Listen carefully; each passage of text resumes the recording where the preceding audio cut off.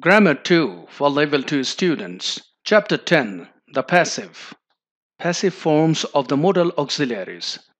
Modal auxiliaries are will, can, could, may, might, must, should, ought to, has to, etc.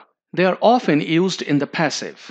See the structure. The sentence begins with the subject, and subject is the object of the active sentence. Then modal plus be. The verb is in the past participle form by the preposition and the object, and it is the subject of the active sentence.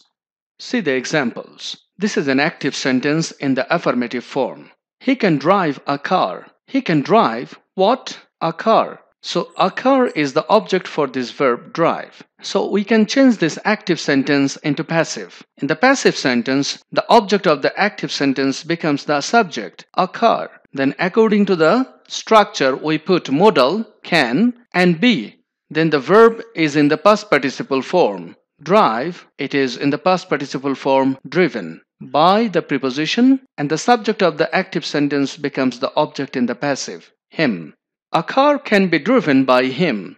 Another example, you should respect your teachers. This is an active sentence in the affirmative form as a statement. If we ask, you should respect whom?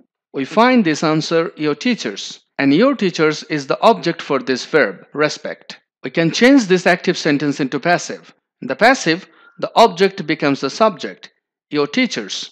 Then according to the structure should with be, should be, the verb should be in the past participle form. It is respected by the preposition, and the subject of the active sentence becomes the object in the passive, you. Your teachers should be respected by you. Another example, we could not open the door. This is an active sentence in the negative form. We could not open what? The door is the object for this verb open. Now in the passive, the object becomes the subject, the door. According to the structure, modal with be, and since it is negative, we use not in between. Could not be. The verb transitive should be in the past participle form. It is opened by the preposition, and the subject of the active sentence becomes the object in the passive, us. The door could not be opened by us. Another example, he does not have to bring his passport. He does not have to bring what? His passport is the object of this verb, bring. So we can change this active sentence into passive. And in the passive sentence, the object becomes the subject. The modal with be has to be, and it is negative, so not in between. The verb transitive should be in the past participle form by the preposition, and the subject of the active sentence becomes the object in the passive. His passport has not to be brought by him.